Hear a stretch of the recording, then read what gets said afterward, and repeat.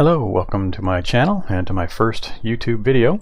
Today I'm going to be talking about a game called Cataclysm Dark Days Ahead. It's a game I've found somewhat recently and that I absolutely love, and I'm hoping that other people will learn to enjoy it as well and take advantage of everything it can offer. If you haven't heard of it, Cataclysm is an open source survival horror roguelike video game. It's set in the nearish future. There are some futuristic aspects. I kind of think of it like the Fallout timeline right at the time the bombs fell. So there's some advanced technologies from our time period. The world setting is during a apocalypse, or not a apocalypse. Pretty much all the apocalypses happen simultaneously from most popular fiction. There's biological plagues, there's zombie infestations, there's interdimensional invasions by demons, there's spore-like creatures that are taking over the planet. There's just a whole bunch of things. I mean, lab science run amok, many different things.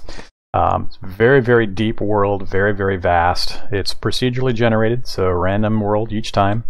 And what you're going to experience can vary quite a bit. Some of the initial steps can be the same depending on what kind of a start you choose, but the game offers a ton of different interface options and different game start choices, so there's just tons and tons of variety, and it takes quite a while to really get a feel for everything that the game can offer. So I hope you do enjoy what I'm going to show you today, and we'll go from there. Okay, so let's get started. In this first video, I'd like to go over the installation options for the game. It is completely free, it's open source, and what I think the best way to run the game and install it is through the launcher that has been developed for it. In the description below, I'll have links to both the launcher and any other files that I think are relevant. So take a look down there so you can get an easy link to that info. The launcher is what you see up on your screen here. I've just downloaded the launcher from the website that's in the link, and it puts this icon on your desktop, the CDDA Launcher. The first time you run the launcher, this is the screen that you're going to see. And for the moment, I'll just show you some of the basics about it. The initial main screen has got an installation directory. You can create and point it to whatever directory you'd like to have your game saved on. Ignore the rest of this. This will show up here in a minute once we get the game installed to that location. Won't have access to these yet. I do recommend you leave it on graphics tiles and platform, either Windows 64-bit or 32, depending on your setup. And then the available builds is showing you all of the most recent experimental builds. So the game has stable releases that are done not very often. I would recommend you stick to the experimental builds. They stay very, very up to date. There's multiple releases per day sometimes. Occasionally a problem will sneak in with an update that might cause something to get broken, but you have the ability to roll back your launcher to any of the previous 10 or so versions if you need to. So for the most part, I haven't had too many problems just sticking to the updated experimental releases. Usually when I start a game, I won't update until I finish that playthrough. I try not to do updates in the midst of a game if things seem to be stable, but otherwise it gives you the ability to pick and choose however you'd like. So here it's showing you the details on the most recent builds, and you can scroll through the updates. You can see that on October 1st there were a number of updates. October 2nd has had a couple of updates already, so it's very commonly and quickly updated, and you can follow some of the progress on the GitHub site and on the forums. But once you've got this set up for the initial installation, just hit install game. This will take a little bit of time to download the remaining files that are needed. The launcher itself is fairly small, but this is where it's going to go out and grab the actual main game installation files and get them installed into the location that you specified. So while this happens, I'll talk a little bit about some of the other options. Once the installation is finished, we're going to be able to go to some of these other tabs. Backups, I tend not to use it, mainly because this is a roguelike and I like the permadeath feature. If I screw up and get killed, then I'm dead. And I just learn my lesson, try to figure out what went wrong and how to avoid it in the future, and then start a new game. Mods is important. The game is heavily moddable, and you can pick and choose whatever mods you'd like to install. Some of them seem to be considered fairly standardized by the community and are commonly used in most games. Others you can pick and choose to add flavor or make changes to your gameplay experience however you'd like. Sound packs is somewhat important as well. It's kind of like a graphics mod pack, except for it's just for the sounds that you're going to hear. There's one I recommend that I'll show you once the installation is finished. And settings I don't often need to go into. You can take a look in there, but for the most part we're going to leave that alone. So I do, like I said, heavily recommend you use this launcher. It just makes things so much easier and faster for you to get the game updated to the newest experimental files and get things running. Alright, so it is updated, and now we have a launch game option. You can see now in this area that it is installed to the directory, which version is installed, the build number that's installed. So it's installed the most recent build, 6820. No saves are currently listed in the game world because we haven't launched into it yet, but once you've got a save, it will list it here. It'll indicate the world and how many saves are associated with it. Alright, let's take a look at these other options. Backups I'm not going to worry about. You can play around with that if you'd like. I tend not to myself. Mods is important. So this mod list on this side is the installed mods section. This is the repository of other mods that are available. I'm going to go through this list just briefly and pair out a few things and update a few, but otherwise I'm just going to leave this for the most part alone. Now note, this is not the list of things that are actually going to be loaded into your game world. This is just the mods that will be available to your game world. So once you're in the game, you can pick and choose which of these you would like to use with whatever world you're creating. So I believe the only two things I want to update, I'm going to remove this stats through skills. We're going to delete that, and we're going to add stats through skills 4, and that'll just take a moment to update. This particular mod allows your character, as you gain skills in the game, get better and better at the many various skills that are possible. The stats, the basic statistics that are associated with those skills, have a tendency to also go up over time. So it's a way of improving your base stats. So I enjoy that particular benefit. Some people don't like it, but it really depends on just how comfortable you are with the game world and your knowledge of it. I think it makes things a little bit easier for newer players, and I recommend it. I believe the rest of it, we're going to remove PK's Reimagining and update it with PK's Rebalancing Latest. This is kind of an advanced mod. I like to play with it. It adds a lot of new information, new monsters, rebalances a bunch of things. Tends to be a little harder, but it adds a ton of really cool new content. So once you've gotten used to the base game, you might want to take a look at that and add it into your game worlds. I think that's it for them. I'm going to go to sound packs now, and there's a few base sound packs. I just go with the chest hole sound pack. This is 72 megs, so it's going to take a moment to get this downloaded and installed, and it's pretty much what you would think it is as a sound pack. Once we're in game, we're going to enable the chest hole sound pack, and it just modifies the in-game sounds and the music. Good pack. I believe there's others out there that you can manually download and install and then choose from in-game as well. I haven't bothered too much with the sound packs. I enjoyed the chest hole one, and it seems to get the job done for me.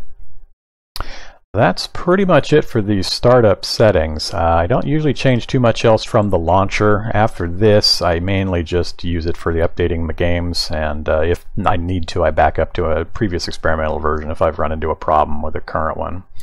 One thing to note, if you do update the game, each time you update it, you're going to need to go back into the mods folder and readjust the mods to whatever your preferable settings are, because updating the game basically resets these options.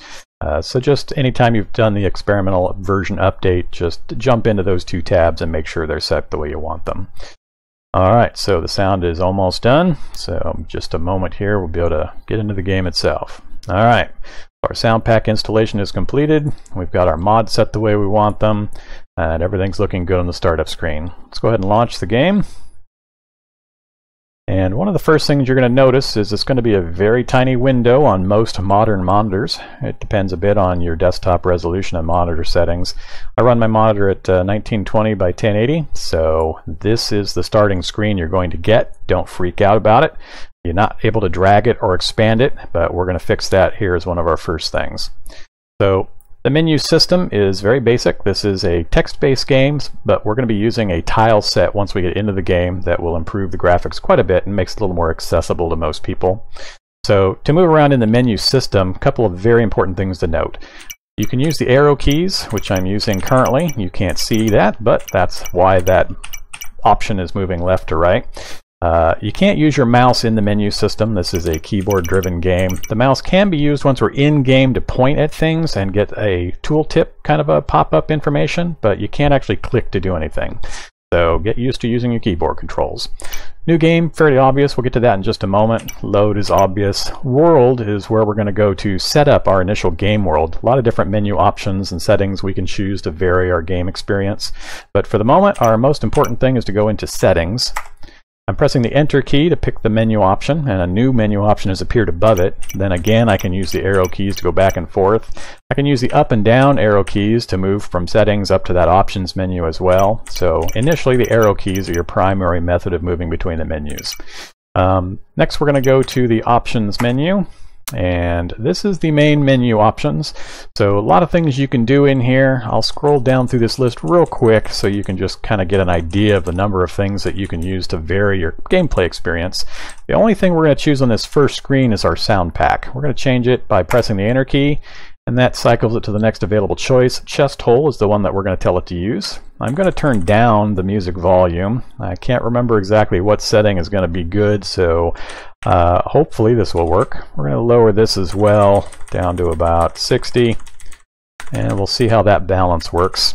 Alright, the rest of this we're going to leave the same for now. A lot of things you can do in here. You can kind of go through, and most of them are fairly obvious. But next we're going to use the we're going to use the Tab key to move over to the next main interface screen.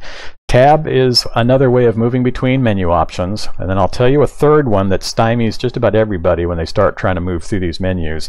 The greater than, lesser than options, the little solid or pointy arrows on your keyboard, the comma and period keys with the shift, those are also ways of moving through menus. So arrow keys, tab, and then the greater than, lesser than symbols. Just remember that, because in a little bit you're going to kind of get stuck on a menu and not know how to proceed unless you know about that greater than, lesser than. Alright, so in this particular menu, you can change these to your preference: temperature units, speed units, whatever is good in your local area. Time format, I like the military time format myself, so we'll switch that over. And most of the rest of this we're not going to mess with.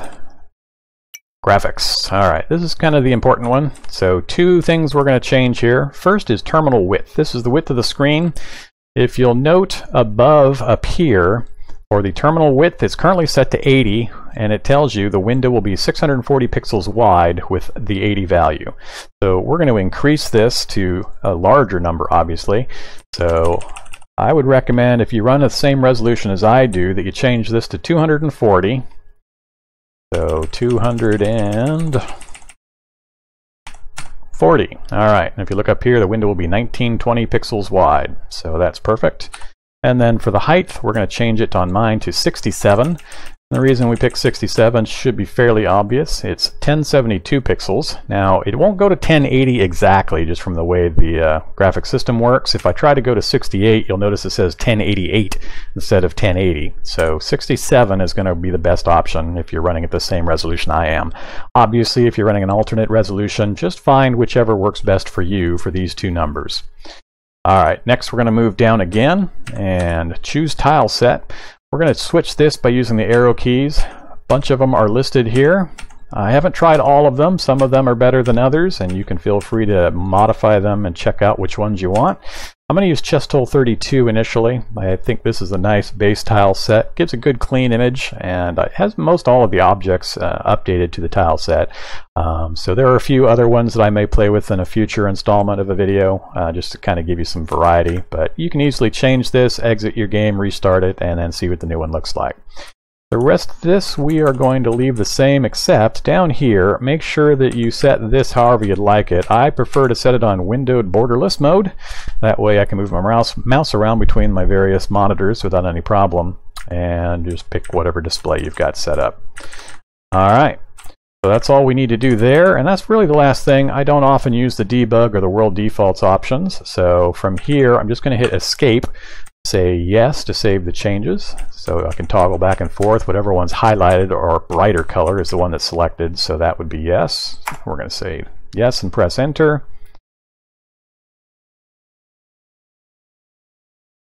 Alright, Now that we're back out to the main menu, I'm actually going to close out of the game for a moment, and then I'm going to relaunch it.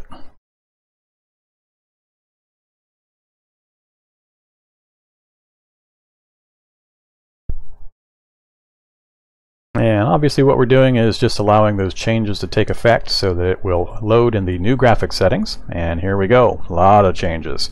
Alright, you can hear our sound pack background music going on there, and I might need to lower that. I have to check volume levels and see how that sounds. Same menu options we had before, so now it's using the full width and height of the monitor, so it looks much better. So the next thing we're going to do is go into a world option.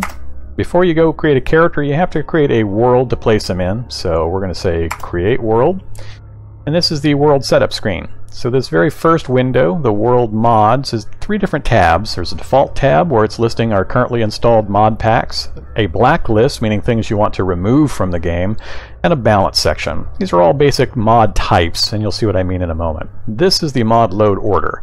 Actually, this is the list of available mods. This is what's installed.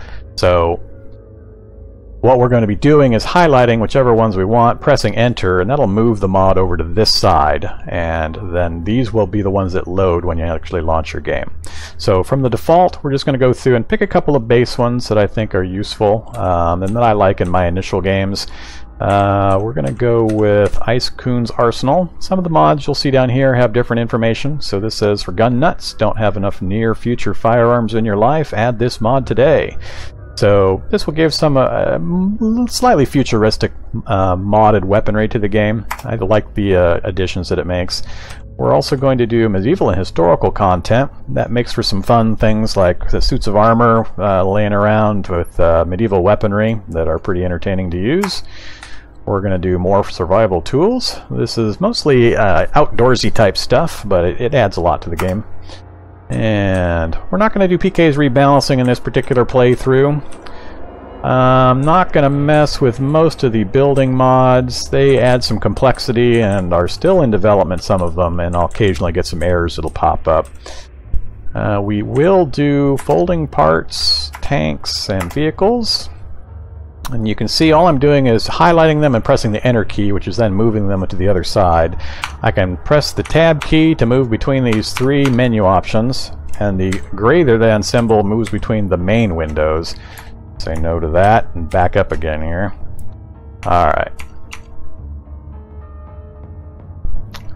Okay, so left and right arrow keys actually move between these 2 lists, the mod list and the mod load order, so we can then scroll down and see which mods have been installed. So I'm done with the default section. I'm going to go to the blacklist section now, and you can see this turns off certain things. If you don't want to play with religious texts like the copies of the Bible and Quran and other religious documents, you can remove those. You can remove any of these types of things from the game if you'd rather not play with them in. And then again, you can also remove some of the monsters. So if you don't like the acid zombies in the game and prefer not to play with them in it, you can just put this into the mod load order and it'll remove acid zombies. They're pretty tough. I'm going to leave them in so you can see how bad they are in my playthrough. I play with pretty much everything on.